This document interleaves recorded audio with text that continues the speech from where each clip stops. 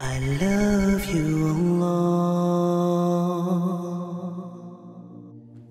Rasulullah sallallahu alayhi wasallam passed by the graves of the shuhada and by the graves of who are in al-Baqi', the companions who had died and been buried there, about 2 months before he died, sallallahu alayhi wasallam.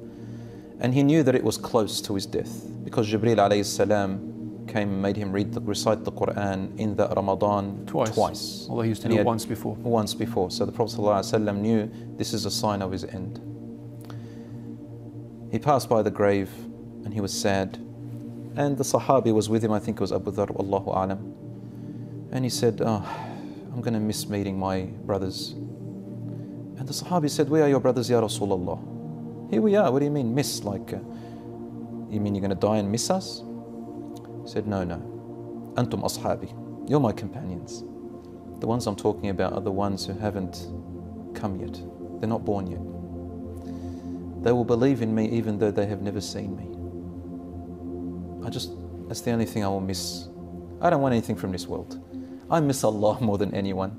And I just want to meet Him, and I just want to go. But I'm going to miss my brethrens, the Muslim men and women, and I ask Allah that we are those among them. I will miss seeing them.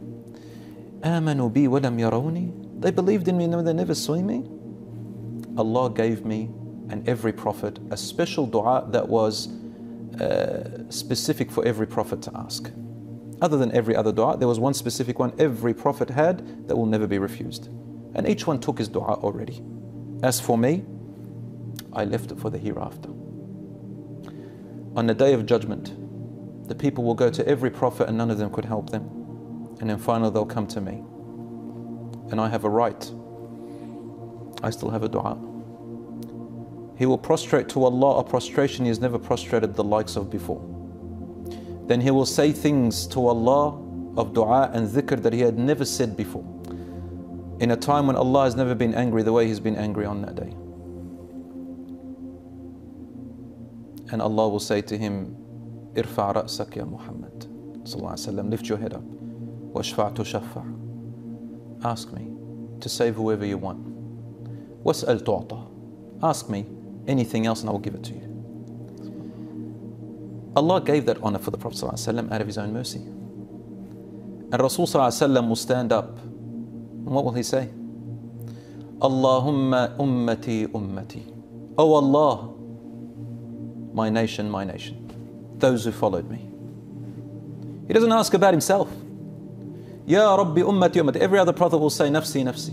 Myself, not out of selfishness. Everyone's concerned for their own state. Yeah, a difficult day. And Rasul sallallahu alaihi wasallam, he said, I saved my dua for this day.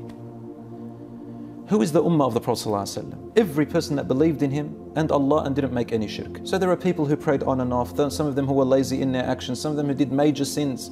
These are the people Rasul sallallahu alaihi wasallam is calling out. He's not talking about the Sahabas and all those who are guaranteed paradise. He's talking about the others who are going to be destined to hellfire.